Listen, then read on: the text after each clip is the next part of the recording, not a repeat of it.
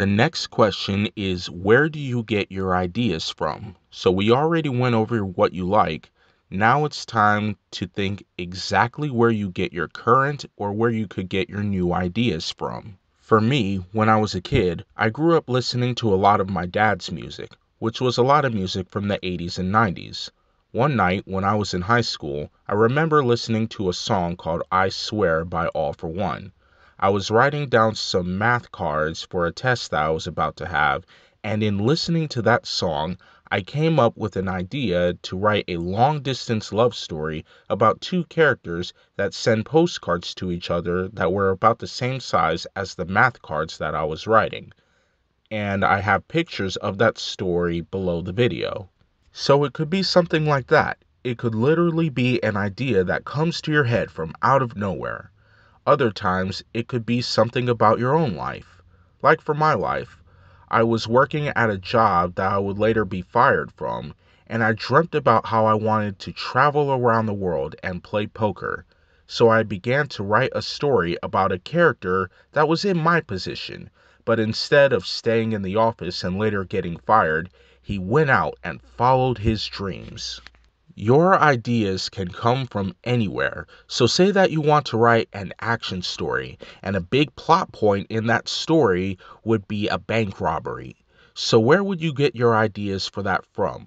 Possibly from real life news stories like the Lufthansa heist or robbers like D.B. Cooper. You could also get your ideas from movies and video games like the opening scene of The Dark Knight or the movie Heat.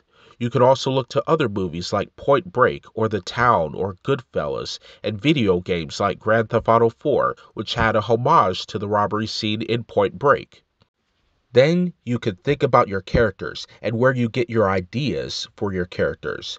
What if one was an immigrant who was in the military in another country but is trying to live the American dream, like Nico from Grand Theft Auto 4? How about a junkie who is good with weapons but needs money for drugs, like Derek from the same game?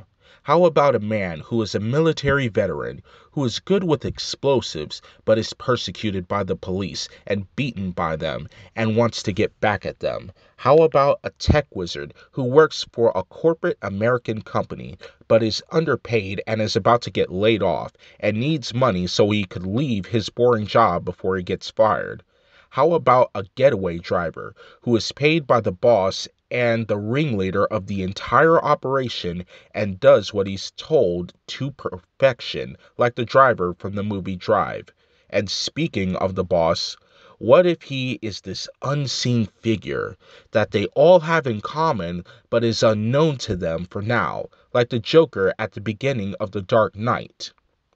Okay, so those would be the leading characters, but what about the cops?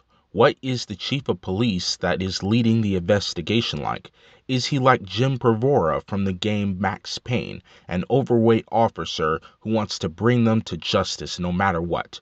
Or is he more like Vincent Hanna, who is Al Pacino's character in the movie Heat, a police lieutenant who is after the criminals and tries to stop them because that's all he knows how to do? What about the rest of the cops? Are they one-dimensional officers that the criminals just tear through, or are they trained fighters and the best of the best, like the officers in the movie The Raid? What about other characters in the story? Do the robbers have families or people who care about them? What about the media?